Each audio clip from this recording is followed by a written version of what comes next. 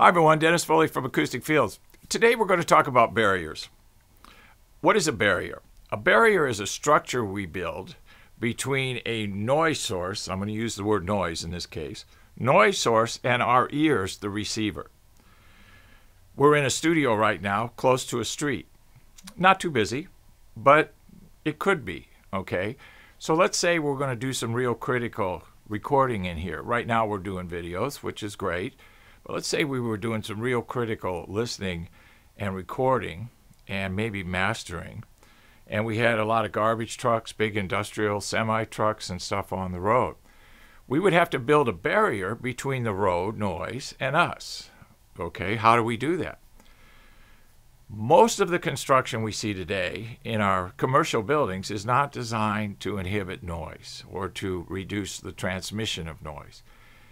There's a lot of variables that go into it, but mainly it's cost and it's size and all of these other variables. And sound kind of gets pushed to the side, so to speak. So when we're dealing with barriers, when we're dealing with noise, the first thing that we have to do is quantify and qualify the amount of noise that we're going to have to deal with.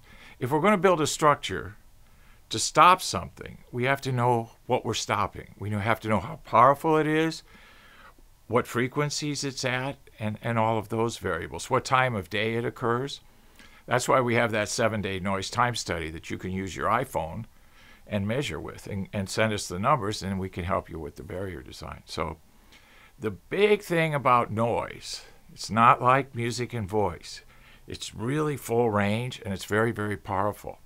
So what we have to do is we have to design a structure that's very powerful like that. So we have to deal with the noise as a power element, so to speak, and then go from there. So I'm not going to get into the details of barrier design because it's too complicated, but one thing I do want to say is that it's frequency and amplitude dependent, meaning the lower the frequency, the more dense the materials we're going to have to use, the thicker the wall is going to have to be.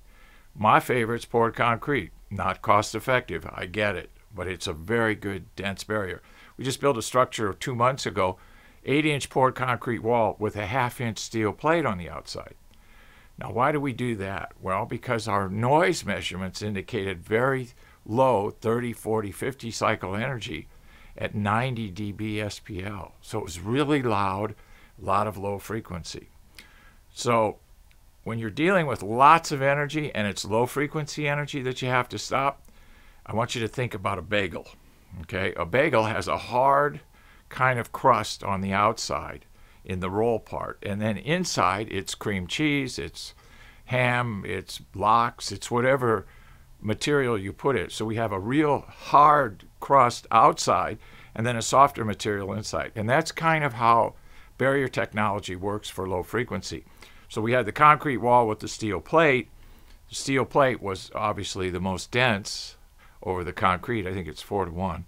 So we stop the low frequency energy with the most dense material on the outside of the wall. And then we work our way in.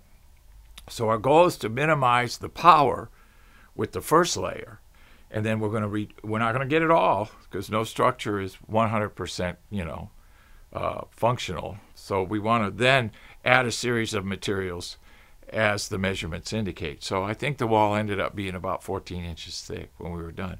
But we did it. We got it down to a level, like I always say, there's no such thing as soundproofing, but we got it down to a level that the usage in which the client was going to use the room for was satisfactory, and he was very happy. So he could work in there 7 days a week because we did measurements over 7 days, and you have to do it if you're going to be working in the room because you want to measure for the worst case and plan for the best case, okay?